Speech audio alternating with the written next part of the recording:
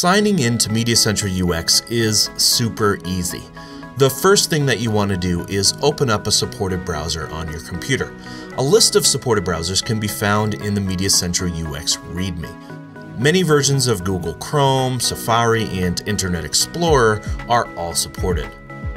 Once you're in that browser, navigate to the address bar, and here you'll want to type in the host name of your Interplay Common Services server.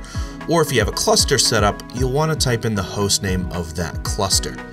Although it's not recommended by Avid, you may also enter in your IP address for the central server or cluster as well.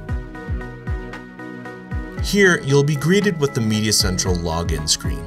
MediaCentral UX lets you use a single username and password to access all Avid systems your account is configured for. For example, a journalist might have access to both an Avid iNews database and Interplay production database, while a logger might have access to just the production database. Type in your credentials here and hit enter. The first time that you sign into MediaCentral UX, you might be required to change your password if this already hasn't been done for you by your administrator. Next, you're given the option to sign into iNews or Interplay production.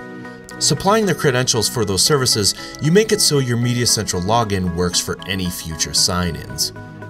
You can find your iNews and Interplay production credentials in their respective sections inside the User Settings dialog box, which you can access from the home menu, right here. Well, that's it. We're signed in, and to fall in love over and over again, check out the other amazing videos at avid.com/how-to.